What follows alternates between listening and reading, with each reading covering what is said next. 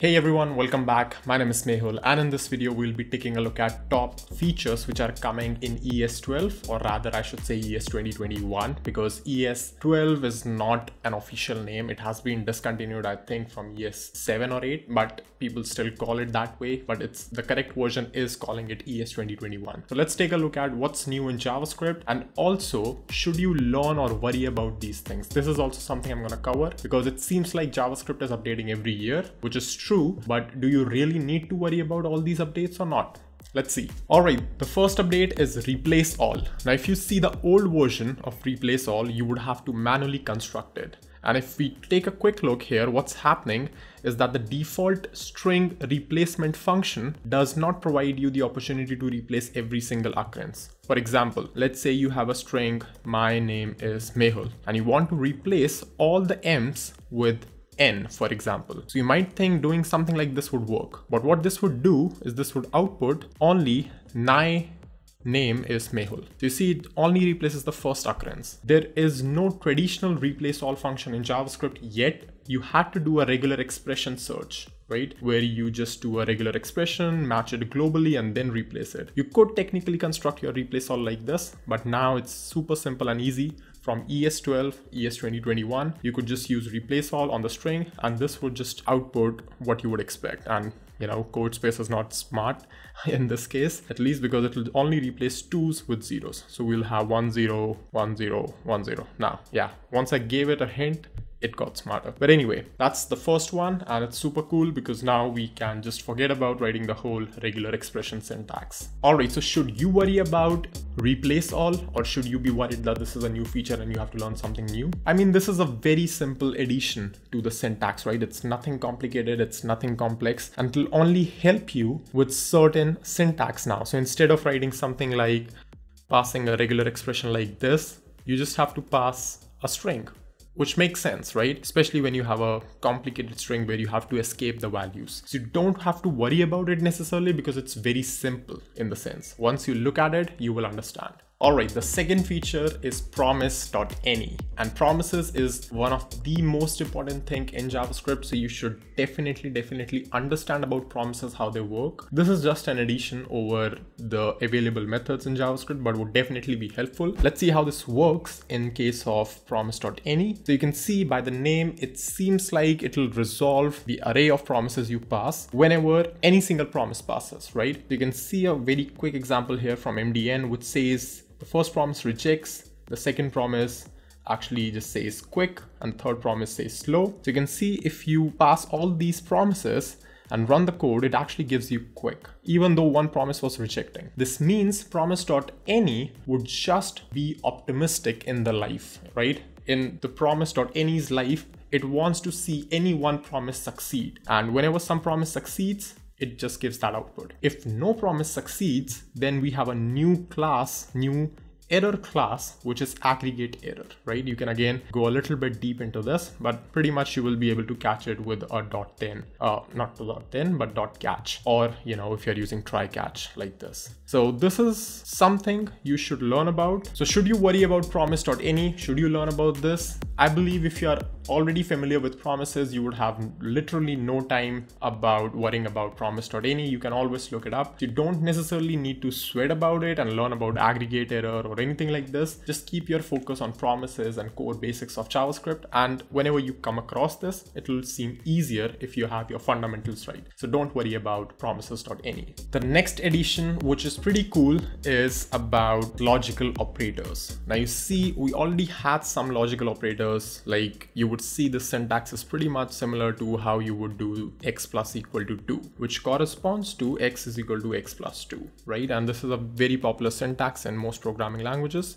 But you can see that JavaScript now has extended this over to logical and logical or, and logical nullish check as well. And this was not a logical operator.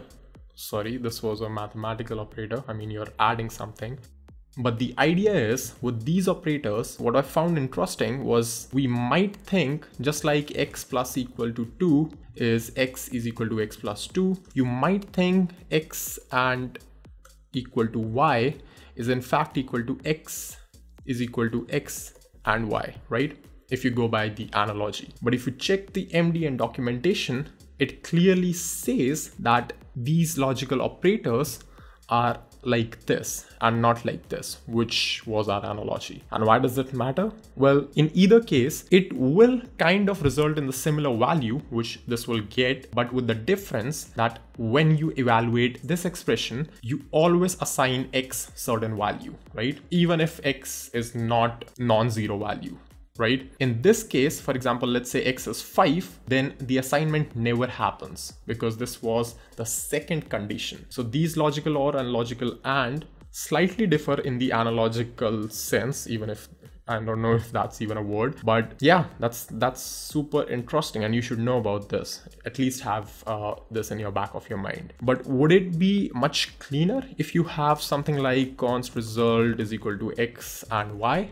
Yes, it will be much cleaner, and I believe you should not use this syntax to make the code confusing, right? It might take a hang of a little bit of JavaScript syntax to get used to this. And if you're seeing this in a lot of places, it will probably be in some compressed libraries or something. But most probably what I also will stick with, at least in the near future, is with a cleaner, much explicit syntax. But yeah, this is definitely cool to consider. And we have pretty much the same equivalence for OR and for nullish check as well. One important thing here, like it said that you could use this to set default values, right? So what ideally would you use to do is you might want to get this value first, check if it exists, and then update it. But now you can do it in a single pass without any performance hit, as in that this will not, just rewrite the same value again. And this is especially useful in case of inner HTML or something like this, because you will probably rewrite the event handlers in your HTML if you do that. So that's pretty cool.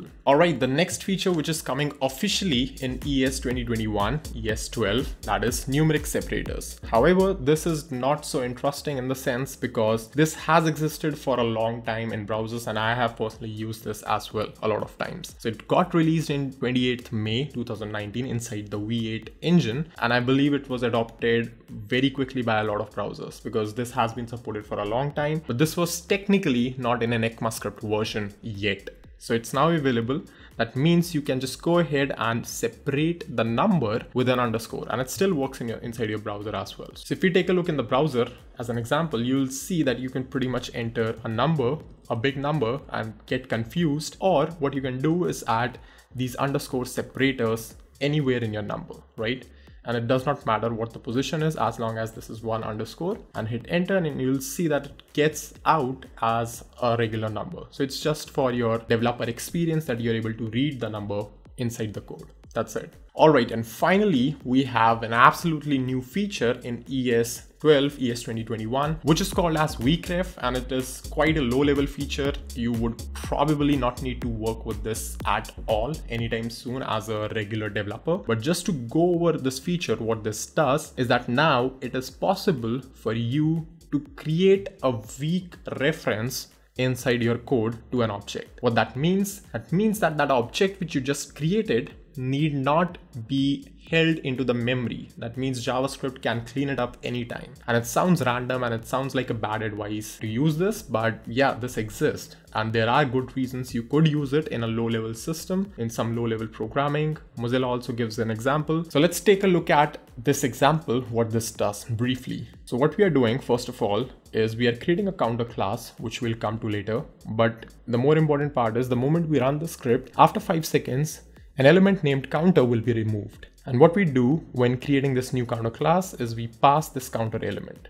Now, the first thing we do is we store this element as a weak reference, not as a regular reference to the DOM element. And this is important. Once we store this, we call the start function, and we say, basically, we say right here, we deref the reference. So what this means, it says that get the element from the weak reference if it still exists. That means it's completely fine to access this element, but it is possible that that element might have become undefined or null or whatever.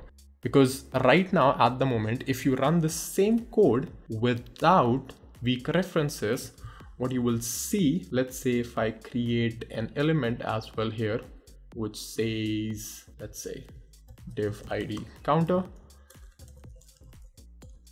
right? And we go ahead and replace this. So let's give it a font size of 100 pixels so that we can just see.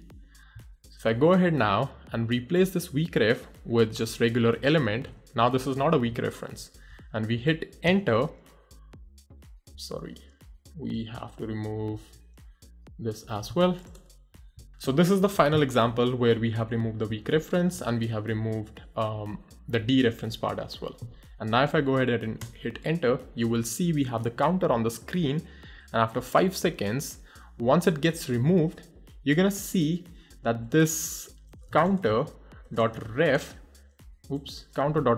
still exists, right, in the memory. So if I click on this, you can see the counter is actually going up even if the element has been removed. Why? Because this is a memory leak right here. We have been pointing this to the strong reference. When we will use weak reference, what will happen is that we will enter this else block, because the variable could be garbage collected by JavaScript.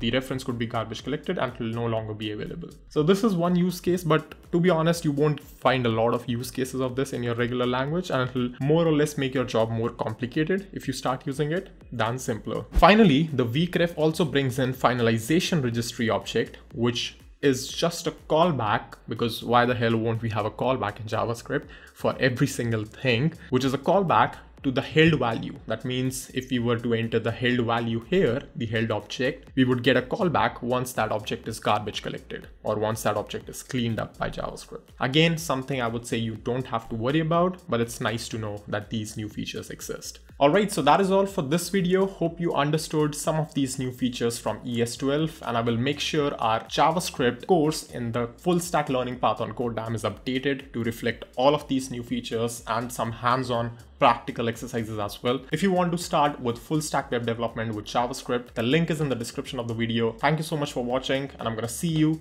in the next one really soon.